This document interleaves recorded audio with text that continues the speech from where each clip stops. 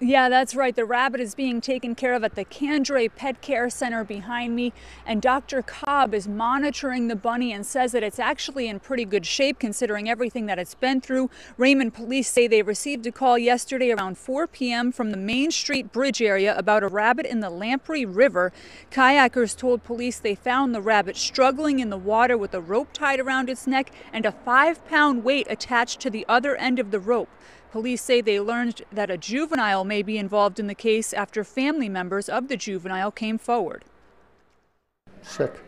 I mean, there's nothing, what can one say? I mean, there's a million better ways if you don't want to have an animal to get rid of it, and if there was some other motivation, I can't begin to understand it.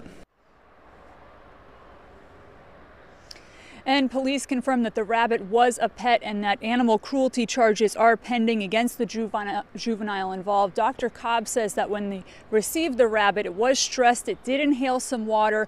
The concern now is the possibility of pneumonia, but it's not showing any signs of that at this moment. They did give the rabbit some medicine. In Candia, Jessica Moran, WMUR News 9.